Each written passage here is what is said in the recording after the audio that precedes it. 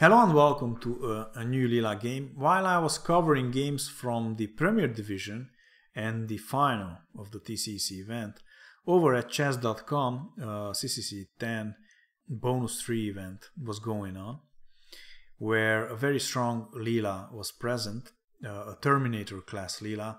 Now, if you remember, I already covered a couple of games of Terminators. Terminator has a bigger neural net than what Leela used until now in competitions, but it is exclusively trained on Leela games, and because it's bigger, it's also a bit slower in evaluation, but also much stronger. And this Leela present here in this tournament played some really amazing games. This today's game is one of those. This event has finished already, and after 200 rounds, here's the cross table of the event.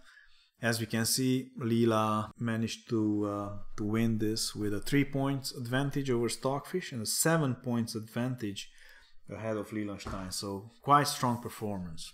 So let's see today's game. We have a triangle Slav, and let me flip the board. Leela was black. So the game started with d4, and now after d5 we have c4 and e6, the queen's gambit declined, knight f3, and now c6. And this is the end of the book, and we have a triangle Slav on the board, and many openings can develop from this setup.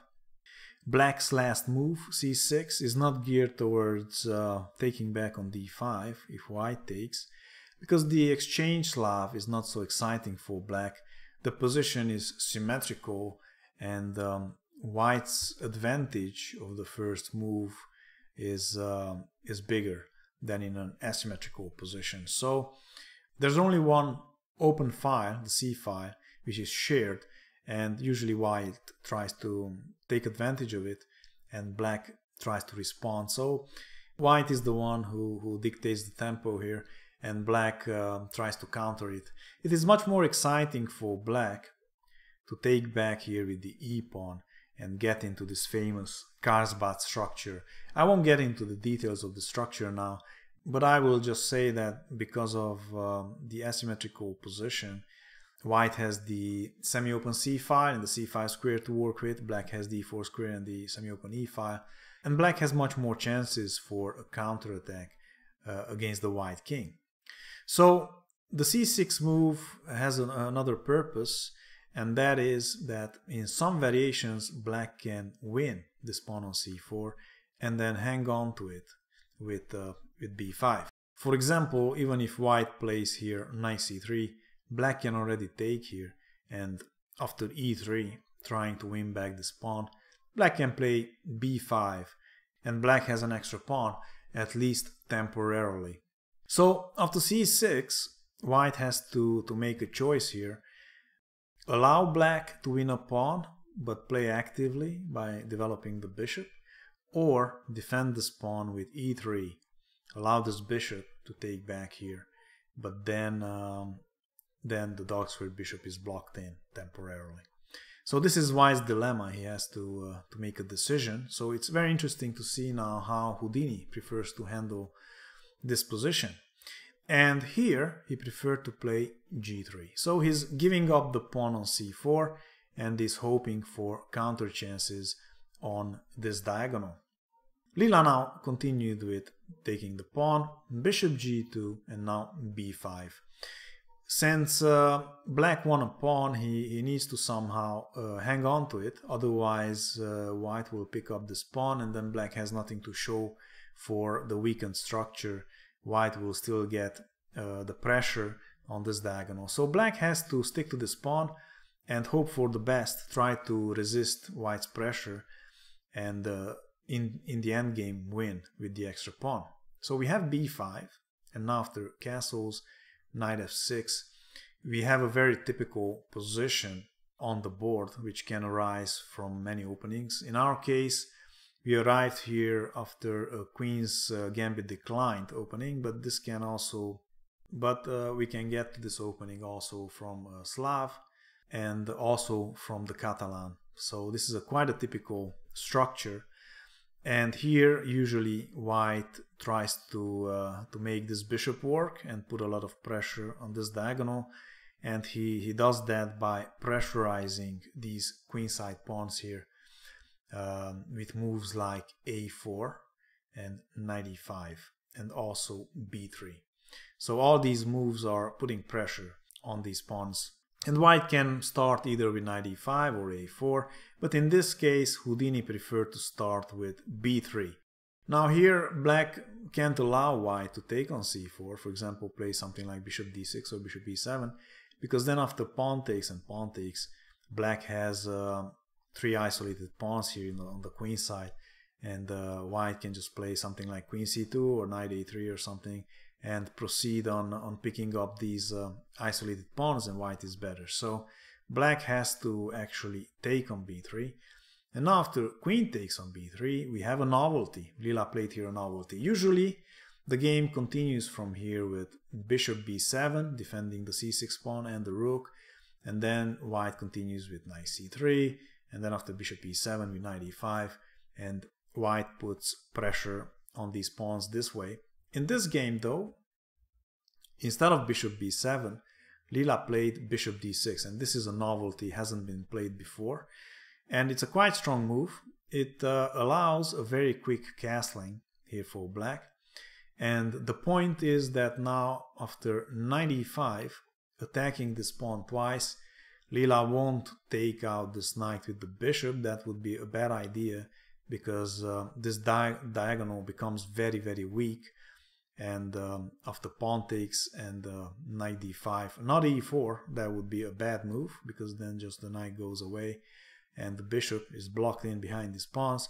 That would be good for black, but white has here this very annoying bishop a3, not allowing black to castle, and white would be much better in this position.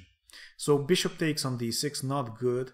Leela was planning here to castle short and just give up this pawn on c6, and after knight takes, and bishop takes, she would have rook b8 defending this pawn. The pawn is not hanging because after bishop takes, a6 trapped the bishop, and black just has a 2-to-1 majority here on the queen side, and can push those pawns, and black is better. For example, bishop b2, queen b6, queen f3, and now a5, and these pawns are rolling. Black is fine in this position. So instead of knight e5, Houdini preferred to attack the pawn on the knight on f6 with bishop g5, and now we have castles, rook d1 and a5. Leela is expanding on the queen side, and with tempo, since a4 will attack the queen.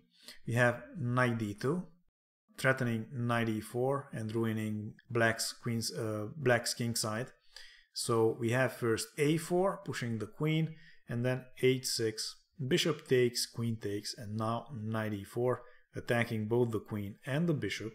But in the absence of white's dark squared bishop, the dark squares are not quite that weak in black's camp. We now have knight e5, and here the bishop has to make a decision, defend this pawn from b7 or d7. On b7, this pawn would be pinned to the bishop, so Leela preferred to play bishop d7 here. It's not like she's afraid of exchanging the knight for the bishop, since the bishop is the worst piece on the board. Houdini continued with rook c1, putting more pressure, rook c8, and now e3 and rook a7, getting the rook away from this dangerous diagonal. Now, in an ideal world, Leela would love to somehow push c5 and get rid of her weakness on c6, but this is a far-fetched dream at this point. In order to make c5 work, she would need to play a3 or something and push this queen away from this diagonal.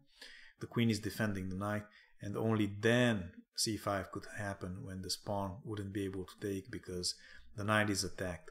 But Houdini just completely ruled any c5 out with knight d3. The knight is guarding both of these squares, so there won't be any break anytime soon. We have a3 though, still attacking the queen. Queen b3, and now bishop e8. The bishop is removed from the d file. We have knight c5 now occupying that very nice square. knight d7, and here we have f4, ruling out any kind of e5 idea. But no problem, the knight now goes to b6 and wants to come to c4, which would be a dream square for the knight. Houdini continued with bishop e4. His idea is to play bishop c2 and then queen d3 and mate on h7 somehow. But Leela stopped that with king h8, and after bishop c2 she blocked the diagonal with f5. We have queen d3 still, and now knight c4. Finally the knight arrived to his dream square. Queen e2, bishop f7. Now that the pressure was removed from the c-pawn, there's no bishop attacking it, and also the knight blocks the c-file. There's no more pressure on c6, so the bishop goes on defending the other weakness, the e6 pawn. We have queen f2, rook b8, and Leela is ready to push up this pawn. We have h3, bishop g8 now, bishop b1, and now knight b2 attacking the rook. And after rook e1 we have knight a4, hoping to exchange the knights on a4, when after b takes on a4 this rook could get into b2 with big threats. But of course Houdini didn't exchange the knights, he played knight d3, and now we have b4. Leela is pushing those pawns, she wants b3. We have rook c4, b3, and this is already a critical position. Taking on b3 wouldn't be so great, because after rook b3 the b file is open, and Leela would have ideas like rook b2 and a2 if this knight is not here. So instead of taking on b3, Houdini preferred to counterattack with knight e5. He's attacking now this pawn on c6, and here b takes on a2 would actually only lead to a draw, because now after bishop takes, rook b2 looks dangerous, but white can counterattack with rook c6, and exchanging the queens doesn't really help Leela to promote this pawn. And after something like queen b8, white can play rook c2, and white has a very good control of the a2 square, so this pawn won't go anywhere anytime soon. And if black pushes the agenda with knight c3, trying to win over the a2 square and push this pawn, well, then after rook takes on b2 and queen takes, white has an unavoidable forced draw here. Pause the video if you would like to find the forced perpetual here for white. So b takes on a2 only leads to a draw, so instead of that Leela played a weird looking move, knight b6, but it's a very strong move. It not only attacks the rook, but it's also attacking the c4 square itself, so that after rook c6 the queen can now go to b4 and the rook can't attack it from c4 because the square is guarded by the knight, and from b4 this queen is attacking this rook, limiting white's options. For example, a takes on b3 would already lose for white after a2. After bishop takes and rook takes, the queen would be overloaded. So this is not possible for white. After queen b4 we have g4. Leela is trying to make this bishop work somehow, open the diagonal and allow some checks with the knight, trying to get a perpetual. But Leela here challenged the knight, and after knight g6 check, king h7, we have now g takes on f5, hoping for pawn takes, and then after bishop takes, white would get his draw thanks to these checks with the bishop and the knight. However, Leela didn't recapture the pawn. Instead, she took now on a2, forcing the bishop to take a decision, take the pawn or guard f5. If the bishop would take on a2, then black would be winning after e takes on f5. If the bishops gets exchanged, then white doesn't have a piece anymore to stop this pawn. The queen can't really stop it because of queen b2 and so on. The bishop is the only piece that can stop this pawn from moving forward, and if the bishops are exchanged, of course black would be winning. And there's not possible after bishop a2 and pawn takes, returning with the bishop to b1 and hoping to take here is not possible, because now the queen can take, and after rook takes, king somewhere, and a2, this pawn is promoting to a new queen and black wins. So bishop takes on a2 is not possible. Houdini played bishop d3, maintaining the bishop on this diagonal, but now came queen b3 attacking the bishop c2, and now queen b2. And Leela is already threatening to push this pawn in.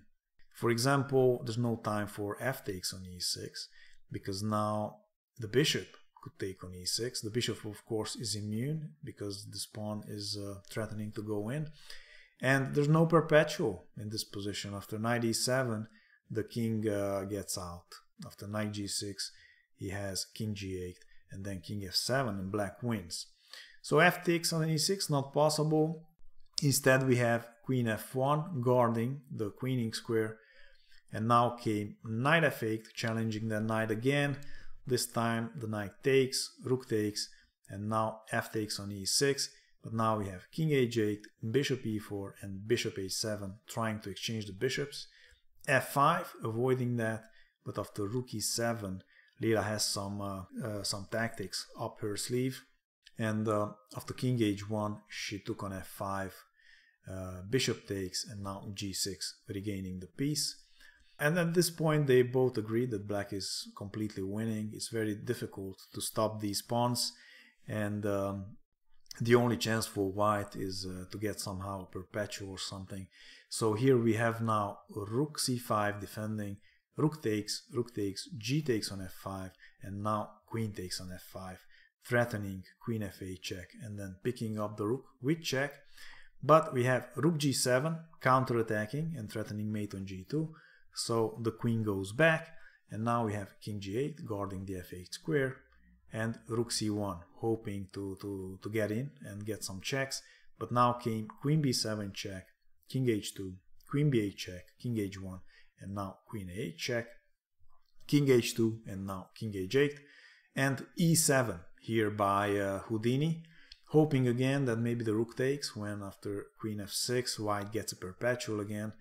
Rook g7, queen takes, king g8, queen e6 check, king a7. This would only lead to perpetual here.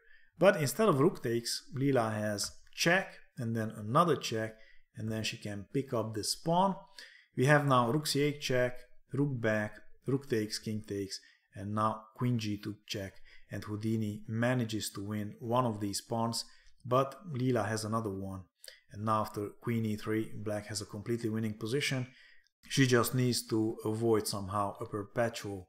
We have queen c2, king g7, and now queen c7 check, king f6, queen c8. If the queen continues with the checks, then eventually this king will be able to pick up the d4 pawn. And instead of that check, Houdini preferred to play queen c8. Now pause the video again if you want to see why this pawn on d4 is not hanging. The game continued with h5, queen c5, cutting the king, attacking this pawn. We have queen e2 check, and now a2. And this pawn is now very, very close to become a queen. Leela is threatening a check and then pushing this pawn in. So the only chance for Houdini now is a perpetual.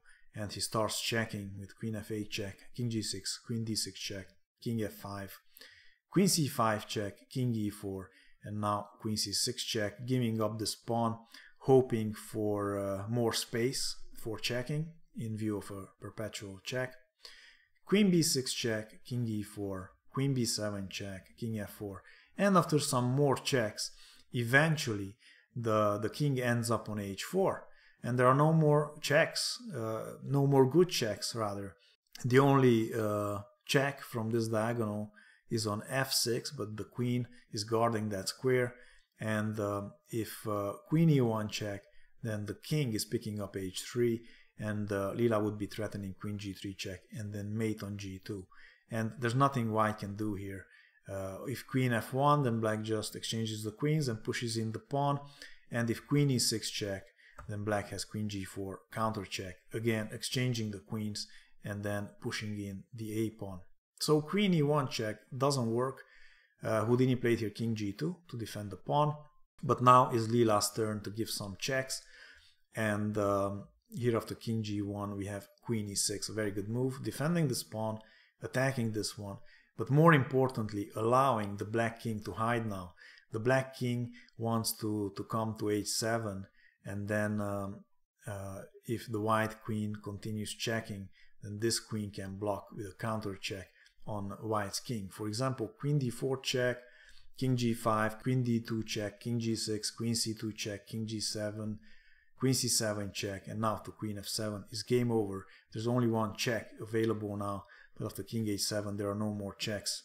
After a check on d3 or c2, Leela would have again a counter check, and then she would exchange the queens and win by promoting the a2 pawn. So if king h2 happens, then check, check, and getting the other queen, and then just block the checks and black wins. So instead of queen d4 check here in this position, Houdini continued with king h2, and now we have queen d6 check, king g2, and some more checks. And now the black king is hiding on d1 when there are no more checks available. We have queen a7 controlling the queening square, but now we have h4, queen a4 check, and after some more checks the king is coming back and eventually will hide on h6, check, check, and now the king goes to h6, and again there are no more good checks here for white. And even worse for Houdini, the queen can't control the queening square anymore. Leela is threatening either to push in the pawn or give a check and then push in the pawn, and both of d1 and a1 cannot be controlled by the queen, and the checking squares on d2 and c6 are also controlled by the queen. The queen is in the perfect position. So there's nothing to do here. Houdini played queen c3, but now came queen d1 check, and Leela promoted the a pawn. We have some more checks, but eventually the king will be able to hide behind those two queens, and that will be it. We have check and then some more checks, and here now after king c5 there are no more checks available. We have queen g2, but now Leela just exchanges the queens and takes the h pawn, and after that pushes in the a pawn, promotes it to an all-important knight, and then she gives up the knight, and then she restricts the white king and mates on g7. This was a very, very nice game, a masterpiece in the triangle Slav by Leela, with a very important novelty, I would say, with bishop d6. I would like to thank to René de Wael for his generous €50 contribution to my channel, and of course I would also like to thank to Adolf, Todor, Radu and Guilherme for their contribution. Please subscribe and check out some of the other videos. Thanks for watching and see you soon. Bye bye.